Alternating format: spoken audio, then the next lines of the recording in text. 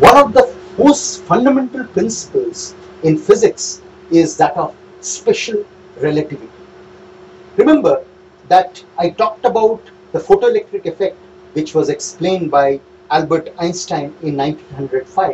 In the same year, he put down his principle of special relativity to explain the null result of detecting the motion with respect to ether by Michelson-Morley experiment.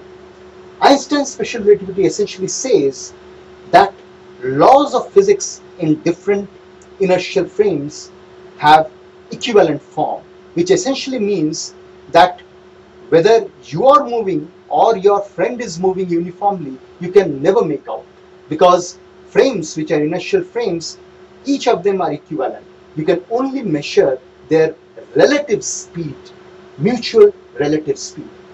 The other postulate of Einstein's special relativity said that no matter in which inertial frame you are, the speed of light in vacuum you measure is going to be identical no matter in which inertial frame you are in. Using these two principles, Einstein essentially solved many observed events which before that was inexplicable. For example, we know that muons, the cosmic ray particles, muons which are created in the upper atmosphere by primary cosmic ray particle, they can be detected even on the surface. But we know that muons' lifetimes are very short, and we should not have detected muons on the surface of the Earth because they should have decayed even before reaching the surface of the Earth. But Einstein's relativity says that there is time dilation. So with respect to us, since the muon is moving with a speed almost close to the speed of light, so therefore time dilation makes its lifespan greater, and that is the reason we still can observe muon on the surface of the Earth. Now, special relativity plays a very important role in explaining apparent superluminal motion observed in many active galactic nuclei. For example, here is an example of an active galactic nuclei, which is essentially the nucleus of a galaxy which is highly active in the sense that it is blowing out huge amount of energetic particles in the form of blobs in jet form. And as you can see that these blobs are thrown out from the nucleus of a galaxy. This is nucleus, the galaxy is huge, and these blobs are thrown out, and we out here on Earth, we are observing the transverse motion of these blobs.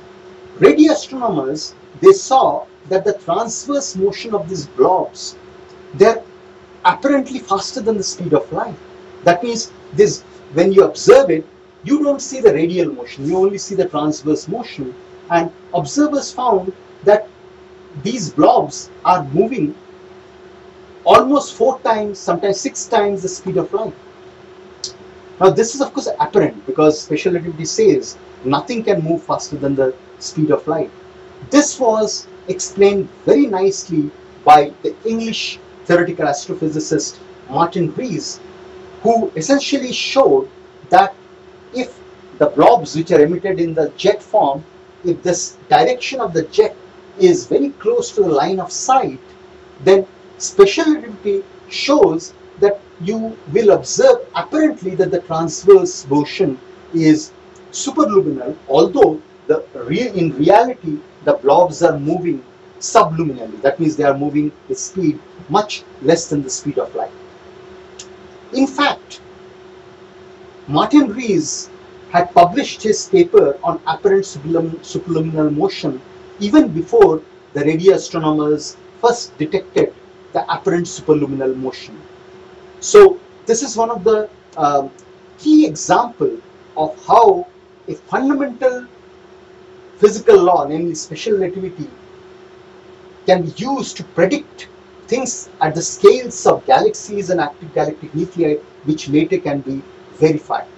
Now, let me also mention here, this being the birth centenary of Subramaniam Chandrasekhar, the famous astrophysicist.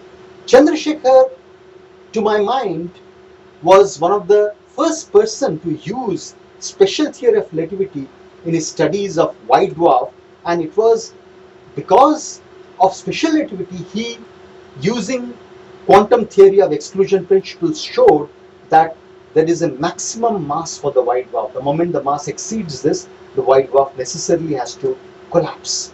So one of the early application of special relativity in astrophysics was Chandrasekhar's theory of white dwarfs.